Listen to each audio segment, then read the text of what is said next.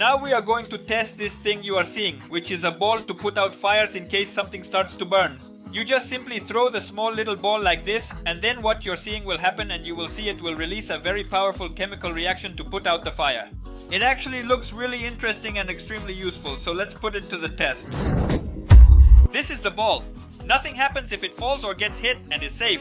But even so, I wanted to do everything in an open area here to take precautions and ensure everything is safe.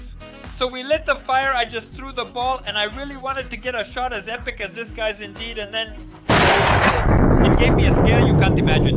Although it is safe and nothing happens if it makes a loud noise. I tested it with 3 balls, one in another knot, and it just melted. In theory, they guarantee that all of them should go off. I don't know if I just had bad luck or what happened. Let me know if you want me to buy another 10 and see how many of those go off. Aside from what happened, the other 2 did a super good job. I give them a 9.